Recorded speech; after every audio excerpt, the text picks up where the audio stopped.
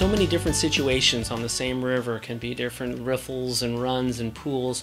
We were on the East Walker River and we were analyzing a certain section, a kind of a little bit bigger, slack water, deeper pool. And I was talking to Whitney Inmon, who's a guide on that East Walker, and how she would target and approach that pool.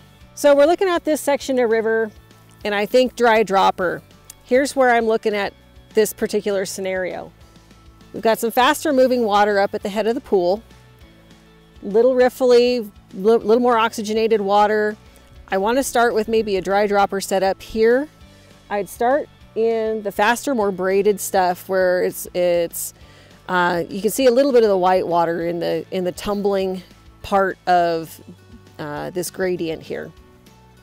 I want to start with my nearest water close to me first. So if I'm starting on river left, I want to fish this first run, start on the seam closest to me, work my way across, get a good downstream drift, work my way across, hit the soft middle in between the two major runs, then work my way out farthest away from me and keep that farthest water for last.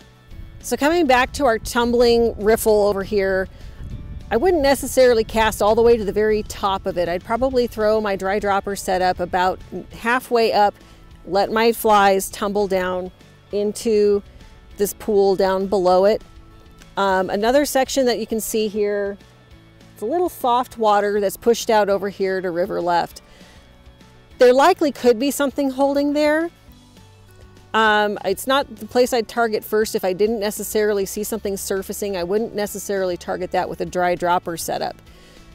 That might be cause for throwing a different setup, but that wouldn't, to me, appeal to, unless I see actual feeding, dimples on the water, rise form, I wouldn't necessarily throw a dry dropper setup there. Cool stuff. Let us know if you want to be put in contact with Whitney Inmon. She's a guide with the Angler's Edge.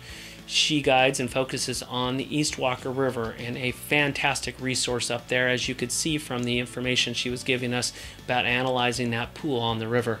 If you want that kind of thing and understand a little bit of knowledge, and somebody who knows the locations, can put you on fish, Whitney would be a great resource and a great person to get in touch with. We'll see you right here next time on the Backcast.